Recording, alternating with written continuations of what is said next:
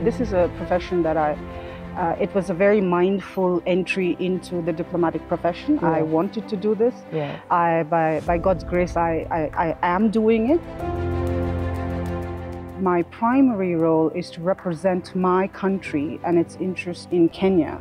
And the biggest chunk of that is really how do we progress on the partnership between India and Kenya. When it comes to global issues, Kenya and India have a lot of similarities in perspective and in also the challenges we face.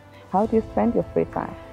Because I don't have as much free time as I would like. Correct, I try to spend it as much as I can with my children and my family.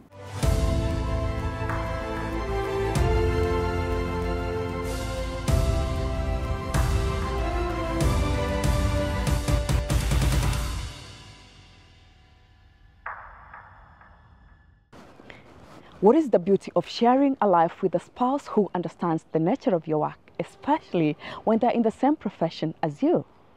Our guest today is fortunate to have just that support, yet she admits that marriage is always a work in progress and cherishes the moment she gets to spend with her family whenever she has time. Hello and welcome to Globe Traktion. My name is Pasil Telewa. Today we are joined by Her Excellency Namgya Khampa, the Indian High Commissioner to Kenya. We'll be discussing her role, her diplomatic career, the historical ties between Kenya and India, and various collaborations in the health and education sectors.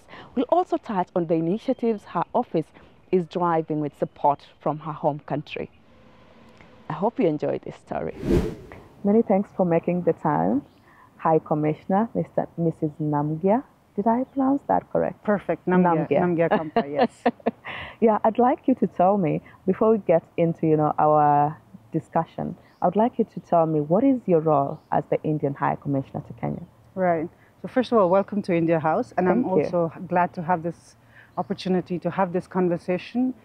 So as India's representative in Kenya, my primary role is to represent my country and its interests in Kenya. And the biggest chunk of that is really how do we progress on the partnership between India and Kenya and the bilateral relationship that is deeply valued. And that's the reason why we're here and why we're here in the strength that we are. And what can we do to progress that? That's my charter, in a sense, succinctly, when I'm sent to Kenya. So far, since 2022, since you came, how do you find it so far? You know, I will be honest, I wasn't sure what I was getting into. This is my first time in Africa. Are you serious? On an assignment, yes, I am. And I am deeply apologetic for not having gotten around to this beautiful continent before this. You don't have to apologize. So this is my first time on an assignment, a professional assignment in Africa. So I must say that as with anything that's the first time, you don't really know what you're fully getting into. And it has been such a wonderful, in a sense, I guess, surprise, because when things turn out in a way that's beautiful and when you don't actually know it fully, how it's going to evolve, it always takes you a bit aback in a wonderful way. So it has been. And part of that is just that you live in an amazing country. You have a blessed sort of country that you live in. And I don't know if Kenyans themselves appreciate it as much as we do from outside, because you always sort of can contrast. And, we had developed this tourism slogan in India for one of our states called God's Own Country. But I think that really applies to Kenya also. So in addition to Kerala, which it was, they call themselves God's Own Country. I think Kenya is God's own country as well, and it's been wonderful.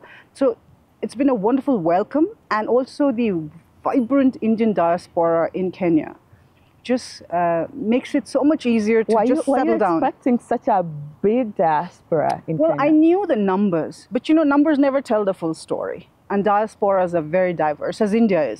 So that diversity transfers into wherever they go. And it's a very welcoming diaspora as well. They're wonderful ambassadors for Kenya, but also real bridge builders with India, because they have held on to those traditions, Indian traditions, the festivals, the culture, the languages. And they're proud Kenyans, but they also inhabit all of those aspects of their mother, so the roots, you know, the roots that they come from. Yeah. And they make you feel really welcome. You get everything Indian. I mean, in very prosaic terms, you get everything Indian here. You don't have to, you know, you don't have to struggle. And even at the market, True. I know you don't go shopping anyway, but you can't miss, you know, whatever you used to eat in India, can you? Absolutely, you don't, because you get everything. And in fact, I must say, some parts of Kenya I've been to, I think it's so blended in that they don't even know if this is Indian or Kenyan, like samosa or chapati. Yeah. I like you mentioned chapati. It used to be my favorite at some point. Yeah. And are you aware you're the 44th tribe in Kenya, by the way? I am, because the diaspora is very proud of that. And they like to sort of bandy that around as something that is a milestone in terms of their own journey here. And I think it's a wonderful thing that we... How do you feel about that, especially when it comes to the relations between these two countries and the fact that they've been fully, you know, in acceptance of you and, you know, just integrated within the Kenyan community? To me, in many ways, they're like a model diaspora, because they are, you know, they're very proud Kenyans, as I told you, and they're really, when you talk to them, you can just sense that in the conversations with various sections of the diaspora that I've had an opportunity to interact with. But also very, very strong believers in building bridges of friendship between India and Kenya. And as an ambassador here, they're a wonderful, a wonderful set of people to therefore engage on ideas, on who have a stake and who have an interest, in addition to everybody else here, in how we can develop this further, and who understand both geographies, you know, a little better than others. You've had such a diplomatic career, very distinguished. Of course, I told you look pretty young. And I would like to know along the way, how has it been for you? And the fact that you haven't been to Africa, this is your first official assignment. Yes. How was it prior to this, and what were you up to? So my diplomatic journey, this is a profession that it was a very mindful entry into the diplomatic profession. I wanted to do this. By God's grace, I am doing it. And, you know, there are always days at work where you have your day of frustration and like, why am I doing this? You know, everybody has that wherever they are.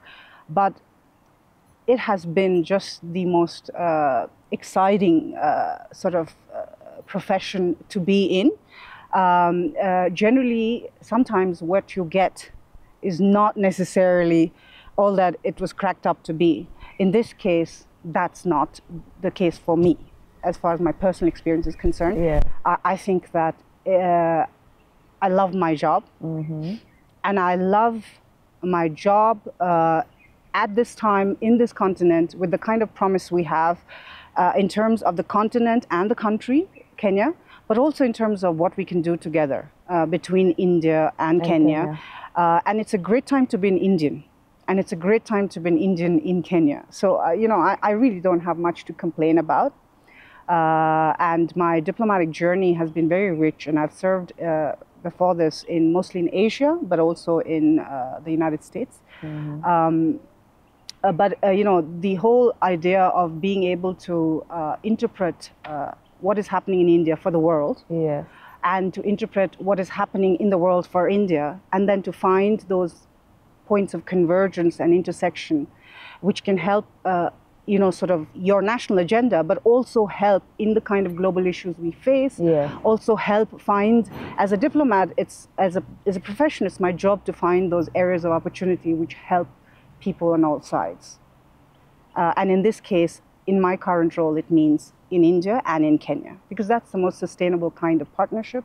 And you can imagine something like that is rewarding, especially when you hit that, you know, that opportunity, and when you see it flower, and when you see the sort of fruits of that thing you feel good. You feel good. You feel good. It's a good day at work. And I was about to ask you, how do you balance? Because you're one of the few, you know, female high commissioners, you know, representing your country, not just your country, but representing a foreign country in this country, and interacting with your counterparts, and, you know, setting agendas for your country and also for your host country. How has it been for you from, the gender perspective? Well, the honest answer is we need more women in diplomacy. In India, and I don't want to be held to this statistic, but I think if I recall correctly, it's about 20%. So it's not where it should be. Do you have a particular set, or do you have particular law or policy that you're trying to work on to ensure that it goes beyond 20%? No, we don't have we don't have a quota. We don't have like it has to be this percentage. We don't have any bar.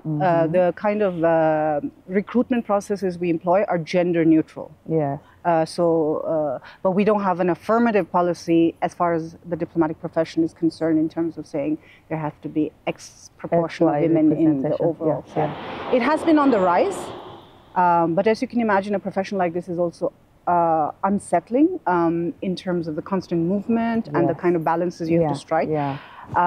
But then again, to my mind, I think that's something that women have to juggle, whatever the profession they're in, and men have to juggle. And the more we juggle equitably, the better that balance becomes. I come from a household where my husband's also working. And not your husband is also a diplomat. He's also a diplomat. He's How do you two of you survive? How do you manage?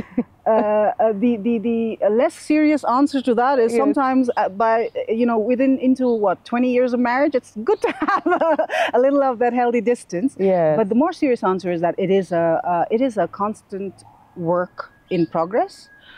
There is no set formula where you can say, this is the template and this is what we need to do. It's something that each individual, each man or woman and a family have to arrive at together in terms of what works for them, and every day make those choices. It's not a one-time choice to be made. And again, fortunate to have a partner who supports you and you support them, and then you find those and also a partner who understand how your work is. Correct. So being in the same profession helps. Helps. Is he still in Bahrain? He is. He's our ambassador in Bahrain. So it's not been a year yet, so he still has some time. Oh, great. And how do you work out the kids and all of that? The kids are with me right now, and they're going to school here, and they love it here. I was telling you, or you are telling me, you may not just go back. True. I came here and they said, if you stay in Kenya 3 years, you just don't feel like going back to wherever you are from, wherever. So I said, probably that's the reason why Government of India has mostly a 3-year assignment policy on these things. And now that we're talking about the government of India, congrats, because, your head of state just got re-elected. Yes. Yeah. Head of government. Yes. How does that make you feel? Well, elections is something that happens in India every 5 years. But I think I'm incredibly proud of the democratic process that we have set for ourselves from the time of our independence. And if you look at these elections, you had 642 million people cast their ballot. We had, I think, 1 million plus electoral booths across the country. Were you there during that? No, I was here. I was here. But this is what happens. Over 6 weeks, I think about 6 weeks, 7 phases of elections, because it's a massive. I mean, it's historically the biggest elections ever to take place in any country. And we really pride ourselves on this, what we call festival of democracy, that we're able to do this in a peaceful manner with, and I think that's something that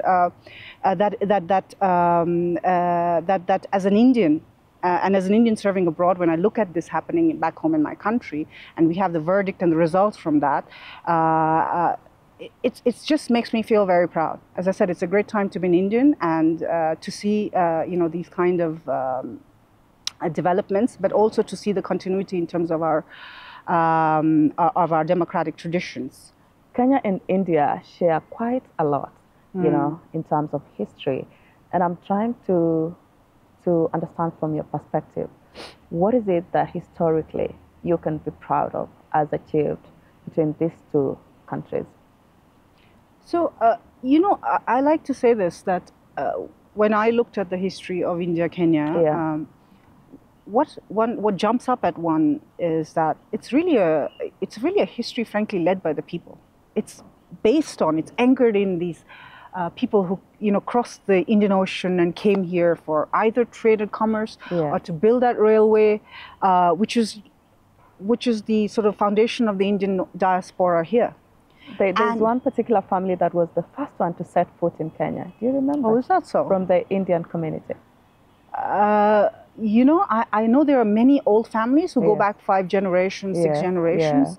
I'm not sure which is the family which has this title of being the first one to set foot. But I meet them, like I said, all the time in terms of my interactions here. And so for me, the people of both countries really have been at the bedrock. And I don't know if you know this, but similarly, we have people who've gone from the east coast of Africa who've settled in India, who are today fully Indian, but haven't left their African traditions. So we had actually had a cultural troupe come here, and they were singing songs in Swahili and speaking fluent Hindi. And, And they're black. And they're black. Yeah. They're black. And they're in Gujarat. And in some parts of Karnataka. In fact, I think I read somewhere that one of them even became a member of parliament of the local, I think it's of the Legislative Assembly a few years ago. So that's the foundation of our relationship. And that meant that also Indians participated in the struggle against colonialism in this country, right? And also in terms of the economic backbone of this country as it developed as an independent country. And therefore, in a sense, if you look at India, Kenya also, the trade and economic partnership has been a big pillar of what we have done with each other. Yes, I was about to ask about the trade cooperation. Yes, yes. And it has developed and evolved. So it has been a very mindful, but also very organic evolution of a partnership that is based on really the kind of exchanges we had, the kind of similarities we had. We are both been under British colonial rule, and we've both sort of had, struggles against colonialism. And we've both been wedded to development, and as new nation states. We got our independence in 1947. You got it a couple of decades after that. But the journey and the aspirations have been very similar. So the trajectory, in a sense. Lots of similarities. Lots of similarities. Yeah. You're a country of young people. We're a country of young people. You are? Our median age, if I recall correctly, is about 28. There's, pursuits to a better life. And that starts with, every child, every citizen having good education. Between these two countries, are we having any collaboration on education? Yes. So, as you might know, Persil, that we have had, India has been an educational destination for Kenyans. And in fact, to this day, one of the things that always strikes me is I meet many people in and outside government, and they say we are an alumni of Chandigarh or Hyderabad, the places in India, and are able to still recall some of the local language. I think Kenyans have a flair for language, because I've heard Kenyans speak to me in Punjabi, and I'm like, I don't speak Punjabi, but wonderful. So yes, education has been part of our sort of exchanges from the very beginning. And as of now, we certainly prioritize that kind of intermingling. And as of now, we offer scholarships to Kenyans. In fact, we've just increased the number of scholarships we offer to Kenyans last December. That's what I wanted to hear, right? Yes. So, and we really hope that we will have more Kenyan. And we have what we call a Study in India scheme. So there are government scholarships that we offer to Kenyans in any field you want. Once the university accepts you, because the number of scholarships are right now at 80. So once the university accepts you, then is it a fully funded scholarship? It is absolutely a fully funded scholarship, from airfare to the tuition fees to stipend to book allowance, and it is completely taken care of. There is no expenditure, including the visa process. So there is no expenditure on the part of the student. That is good news. Is there any more education exchange? So in addition to the scholarships that we offer, we also have these are scholarships specific to Kenya, but we also have a larger, as I was telling you, a Study in India scheme, under that scheme, Kenyans, young Kenyans can apply to study in India, and that also has a window where financial assistance is offered. It's not automatic, but it's offered. Yeah. And I must tell you, and I know Kenyans already know this, that India is a fairly competitive educational destination, and it's very popular for all kinds of courses, but particularly for a lot of STEM disciplines, Yes. engineering, Yes. IT, Medicine, business administration. Yeah. Yeah. So great. Now that you spoke about STEM, I'd like to bring you back. I know you are not in the country yet, but there is also the bit of collaboration in healthcare. You know, the Kenya-India collaboration. And this particularly I'm talking about was during the COVID-19 Yes. pandemic. Yes. And you may have picked up from, you know, the previous commissioner on what it is that they did or what it is that, you know, took place in terms of, you know, medical supplies and, you know, vaccines and Yes. those kind of things.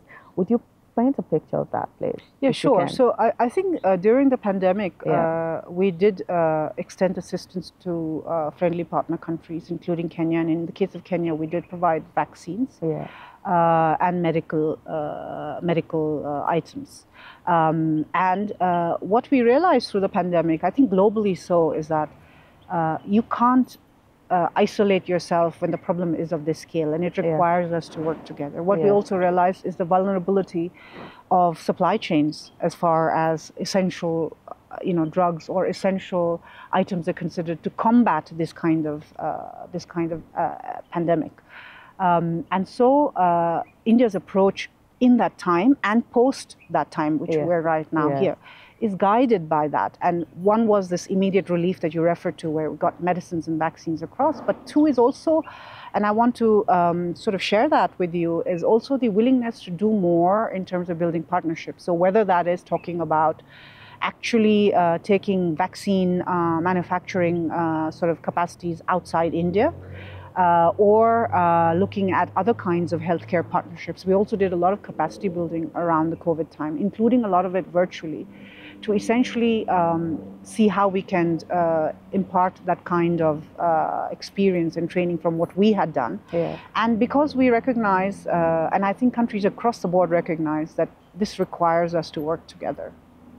I'd like that we speak about Indian businesses in Kenya. What is it that you consider as the main challenge for them in terms of, you know, just operating within the Kenyan economy?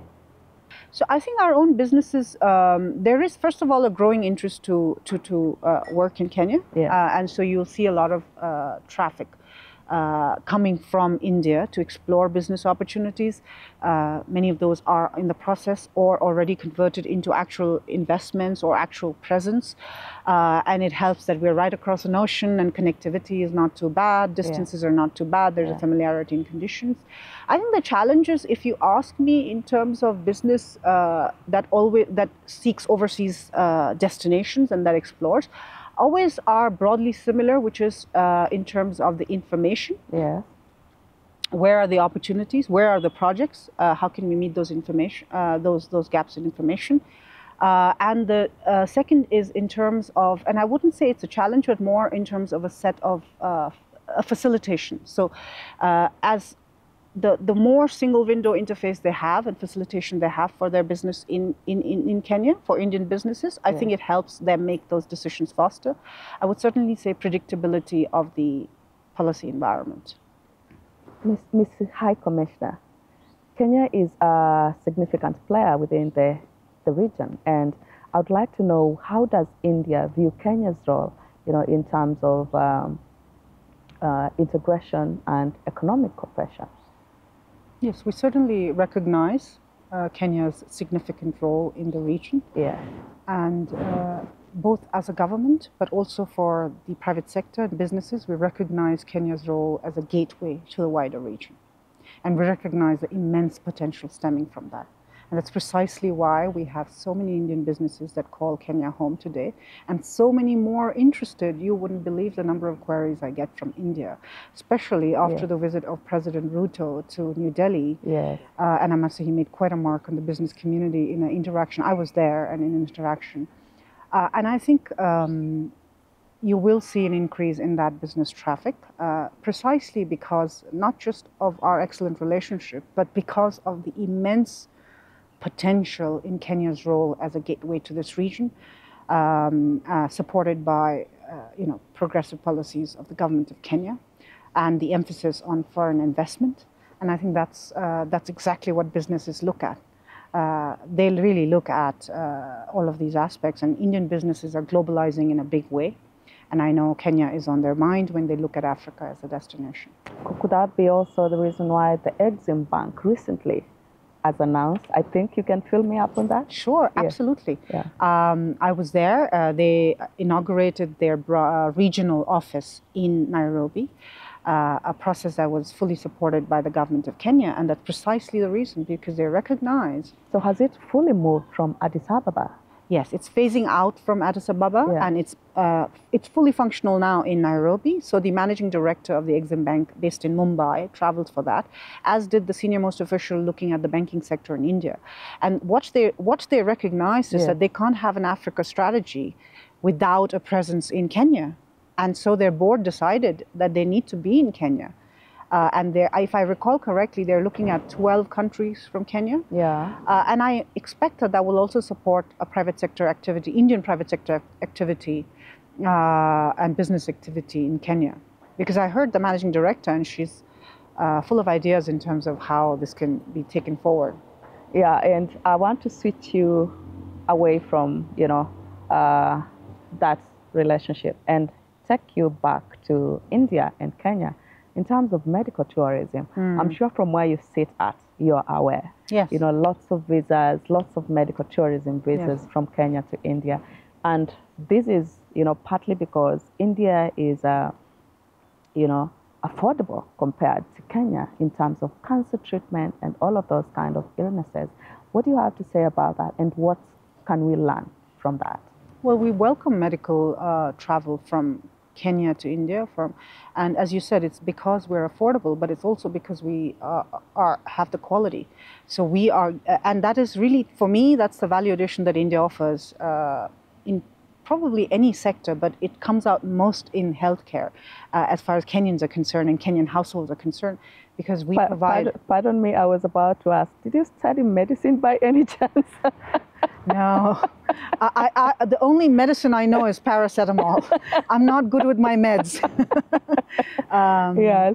Proceed, by God's grace. Yeah. So I think that, but I'm a user of Indian medical care myself. Yeah. So I can tell you, and I'm a user of medical care across the world, and I can tell you, we are right up there in terms of the quality of medical care as well as the advances we've made, and that's why a lot of medical value travelers use India, in addition to its competitive costing, as you just mentioned. And we're happy to have Kenyans come across to India for medical value travel, to sort of see that for themselves.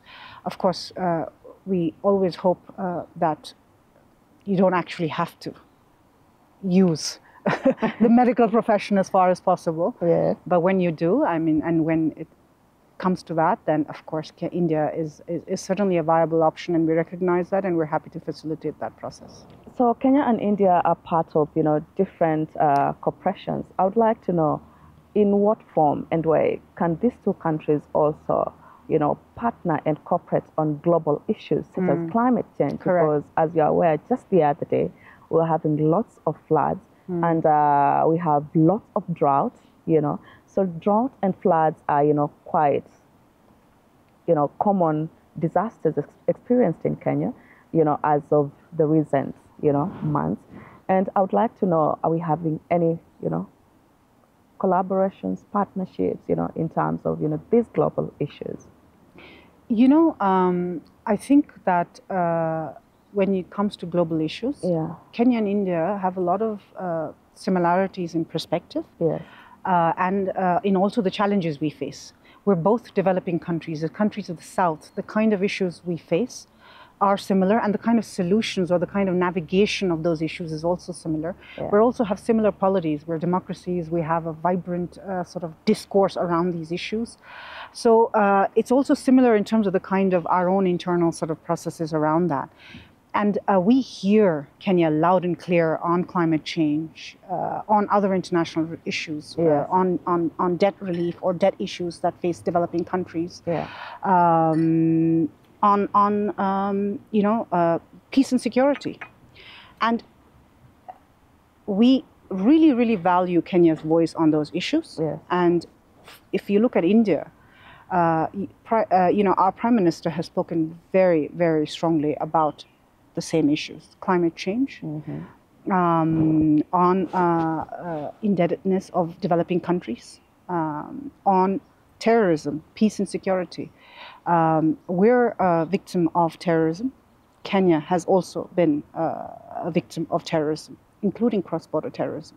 So there is so much similarity in terms of the challenges and also in terms of the navigation of the solutions around it. And so we see that the partnership on those issues, because of our similarity in perspectives, is something that we value and we want to build upon. And these are certainly part of the conversations we have with the government of Kenya, and also part of the cooperation we have with the government of Kenya.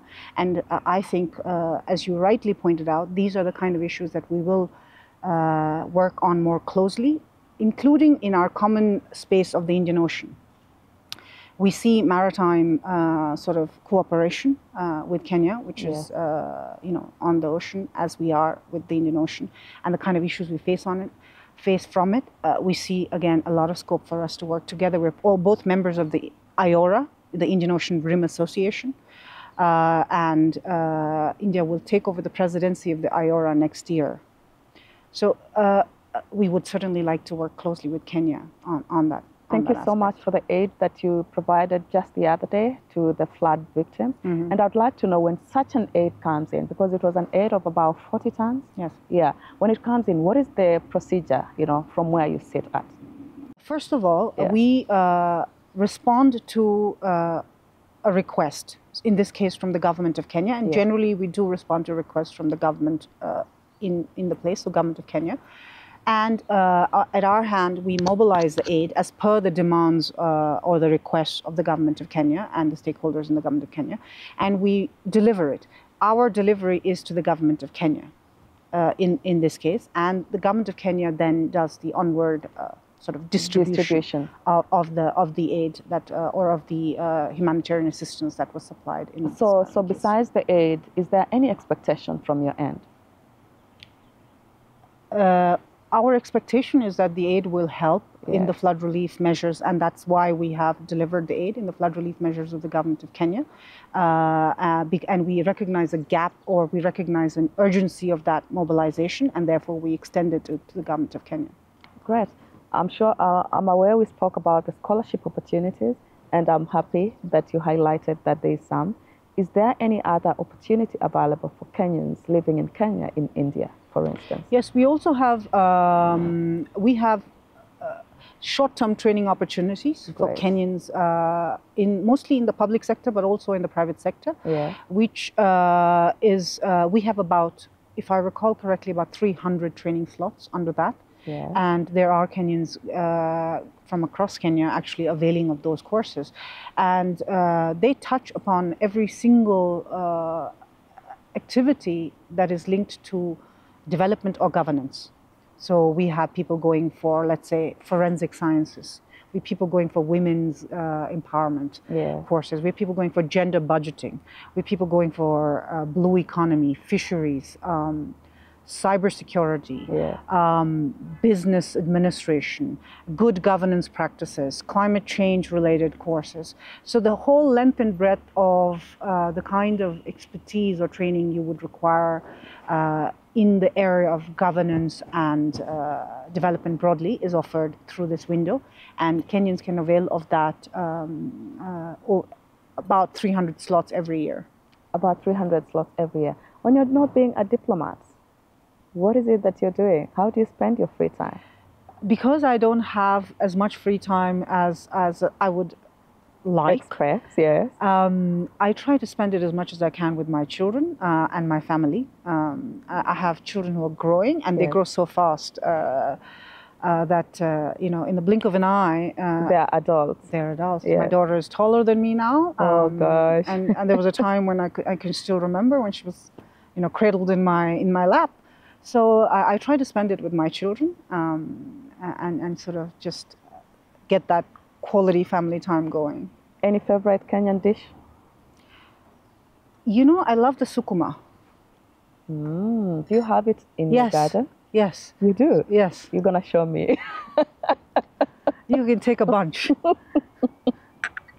Many thanks for your time, Ms. High Commissioner. I really appreciate that you created time. I know you're busy. You have been busy. And remember, we had this conversation a long time ago, Yes. remember? Yes. We were just trying to plan on when, you know, we can create. Yes. So many thanks for making the No, time. it's been wonderful to chat, and thank you for having me on your show.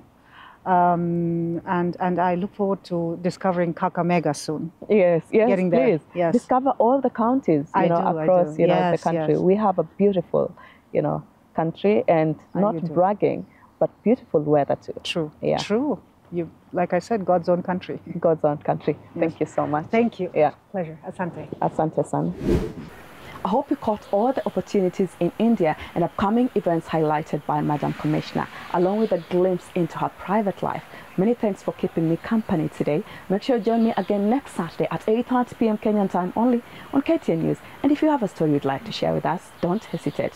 Write to us through globetraction@standardmedia.co.ke or DM us on our social media platforms at Globetraction. You can also follow me on my social media platforms at Pasil Telewa on Facebook, Instagram, X, TikTok and YouTube for more behind the scenes. But until then, see you next time, same time, same place. Bye-bye for now.